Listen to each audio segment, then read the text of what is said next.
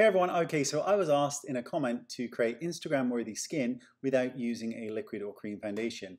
So this is what I'm going to do in this tutorial. So I'm using a primer to begin with and just applying this all over my face, and all the links are in the description bar. So I'm using Bare Minerals in the original and I'm using light beige, and I'm going to buff this onto the skin. Now bear in mind that this is a full coverage tutorial. Now even though it looks okay, in real life, it's a lot of makeup and it's heavy. It does look less makeup-y than liquids and powders combined, but it's still a heavy look. So I'm buffing this all over the face with one of my gorgeous brushes. Link in the description bar.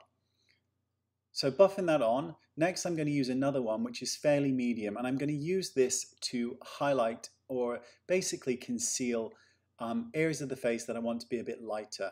So I'm going over this with my brush and blending this in underneath the eye and all the areas you can see. Next, I'm taking a huge powder brush and I'm buffing in a bronzer. And I'm not trying to sculpt, I'm just trying to add dimension, so there's contrast between the light areas and the deeper areas. So I'm just buffing this all over the face, bringing it down onto the neck. You get the gist. I tell you, that door in the background opens on its own. It's quite frightening. Next, I'm using a blusher, and I'm going to use the same brush, and I'm going to apply this in a relatively heavy manner, and then we're going to blend it out a bit later. So I'm applying this on the upper part. I'm not a big fan of apples on the cheeks, particularly on an angular face, because it can just look a bit drawn.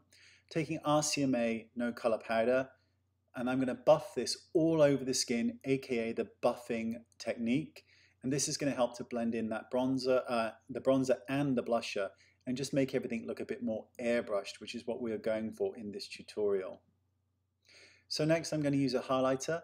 So I'm taking that with my eyeshadow brush and applying this to the points of the face that I want to highlight.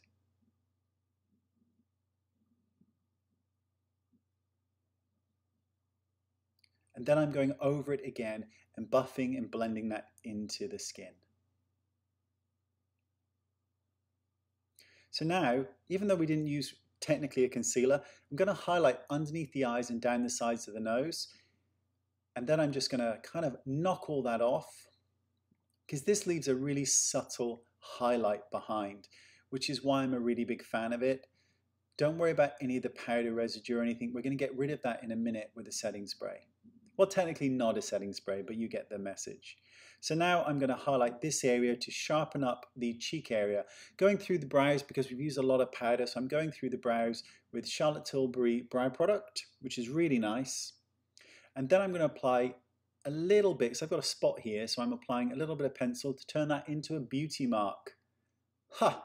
Genius! Mascara. Just a little bit. This is the Glossier one, which is so nice because it looks like nothing, just black lashes, which is great. Now I'm going to dust off all of that, and you can see it just sharpens that jawline area, makes it look really nice and just defined. Then I'm going to set the face with a little bit of setting spray, and that really completes the look. So you'll get a bit of a close-up in a second. That's it. That's Instagram skin from me to you. I do not recommend it.